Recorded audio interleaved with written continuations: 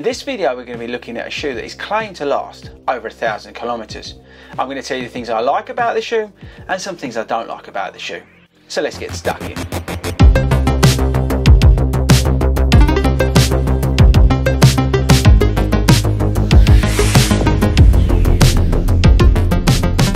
What is up everybody and welcome to Budget Shoe HQ here at FORDY RUNS. Yes, we like cheap running shoes, and we've got these, the Kiprun KS 900 on the channel, which I'm kind of excited about because I do like a budget shoe.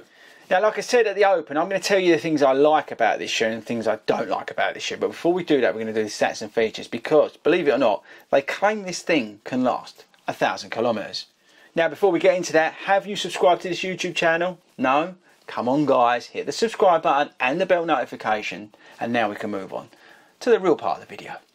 Okay, so the KS 900 from Kiprun or Decathlon, I bought this out of my own money by the way, is $89.99 here in the UK, and look at the outsole on it. I can see why they claim that it will last 1,000 kilometers, because it's got like well, I don't know what the depth is, but it's an absolute beast in terms of the outsole. It really is. But let's do stats and features. Let's get into what's going on here, and then we'll talk about this 1,000 kilometer claim. Okay, so the shoe's got an 8mm drop, 29mm stack in the heel. We've got the M foam cushioning, which is an EVA based foam. We've got this like mesh upper, which is cheapish feeling. We've got a nice comfortable heel and tongue. Good lacing actually. The tongue is gusseted. We've got a little cheeky pull tab on the back. The shoe weighs 9.75 ounces, 277 grams. What else do you need to know? Oh, it's got a very wide platform on it, really wide in fact. And I would argue, probably myself, but is it stable guidance-ish? Probably not, but it is a stable platform. Let's call it that. The width of it, combined with the M cushion that's quite firm, I'll come on to that in a bit, actually provides quite a stable ride. And it reminded me of the Puma Forever Run Nitro.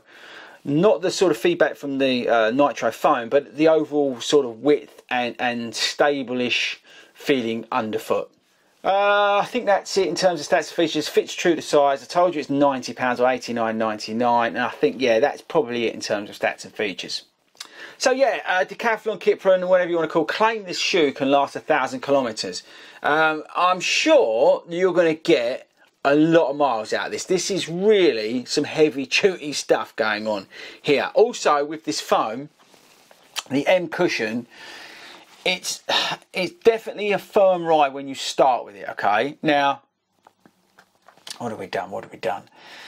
We've got to be, yeah, let's say for argument's sake 30 miles in the shoe, probably just a fraction under that, and it's already starting to feel a pinch softer. When you put these shoes on for the first time, you think, oh my god, what have I got here? But they do come to you, yeah. This is a foam that is designed to last for a long time, combined with the outsole, okay? So it does come to you, but you will stick this on and go, Jesus, that's firm. And it is firm.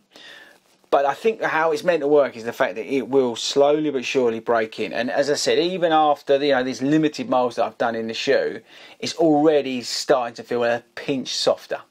Now I think to get a shoe at 90 quid that's claimed to last for 1,000 kilometers is brilliant. I really do. As an everyday shoe, it's brilliant. That's what you want, right? You're getting value here, and we're talking about value on this channel quite a lot at the moment because of what's going on in the world. And I think really, you know, something like this is definitely something to consider. If you're going to get 1,000 kilometers out of this and you're going to pay £90, well, yeah, I think you've got to consider it. Now look, let's get back into reality, because most of you are shoe geeks like me, and you're going to go, what is he recommending, a Decathlon shoe? Well, bear with me, because there's some good things here and there's some bad things. Well, I think obviously one of the best positives out of the shoe is this, you know, durability claim. Whether that'll get to 1,000 kilometers, who knows? And the fact of the outsole and everything about it, the wide fit of it as well, which is good. The upper's okay. You know, it's not cheap feeling. I've seen some shoes like the Salomon upper, you know, it's probably about the same, and that's £150 that shoe. So, you know, you're getting good value for money out of £90 for this shoe. But obviously this thing has got limited versatility. Is this a shoe that you could run a marathon in? No. Is this a shoe you could run a half marathon in? Maybe yes, actually, but you could definitely do your training for it. Would you go super long in it? No. Would you go 6 mile, 10k, you know, jog down the river? Yeah. Would you do 3 miles on a treadmill in it? Yeah. Would you do park run in it? Yeah. So that's the sort of thing. It offers that versatility up to a point. And again, it goes back to my original thing, what I was saying, 1,000 kilometres, £90. So look, this M-foam cushioning is not going to, you know, light you up. It's not going to make you feel completely awesome. You're not going to feel like Kipchoge running along in it. It's quite firm, but it, you know, it's better, or you know, on par with some of the terrible shoes you get from Nike. You know, a Windflow, you know, which has got that full air unit in it. Yeah, it's probably a little bit softer, but you know that you're going to get just a similar sort of ride here, I would say. Now that's a strong claim, but again, £90, 1,000 kilometres. Yeah. Yeah, you know what, actually that's a really good point. You think of some of the terrible shoes out there from some of the brands that weigh an absolute ton and cost like over £100. This shoe at £90 is definitely something to consider if you're like a love this terminology, hobby jogger, which there's nothing wrong to be a hobby jogger. If you just want a run because you like want to lose a bit of weight for your mental health or whatever it is, or you just want to go down and do a social run at your local club, you know, there's absolutely nothing wrong here at £90. Yes, you can pick some of last year's models up or the year before models up, and they're going to be amazing, right? And I'm not comparing this against some of the, you know, the latest, flashiest shoes from like Puma, Asics and New Balance, okay? I'm looking at this purely as a value proposition.